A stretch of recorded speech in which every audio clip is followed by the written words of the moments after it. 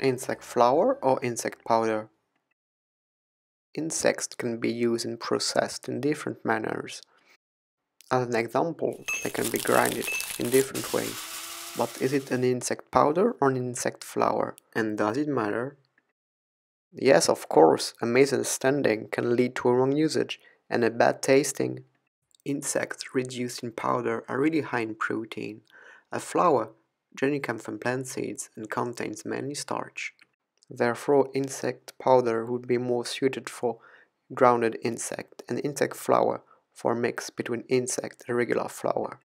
So for delicious insect Christmas cookies, 10 to 20% of insect powder in your flour will be totally enough.